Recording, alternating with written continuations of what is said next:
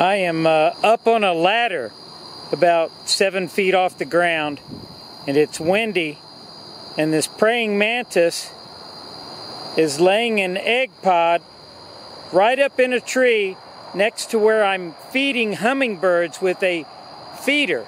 She's about 2 feet away from where I hang the hummingbird. So I'm guessing she wants her eggs to hatch, her young to hatch, where they're going to have prey to eat.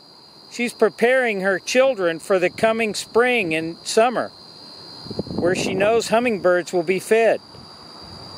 She is a beautiful, wonderful, predatory creature. She's just a great, great, great mother. Calculating, smart, so intelligent.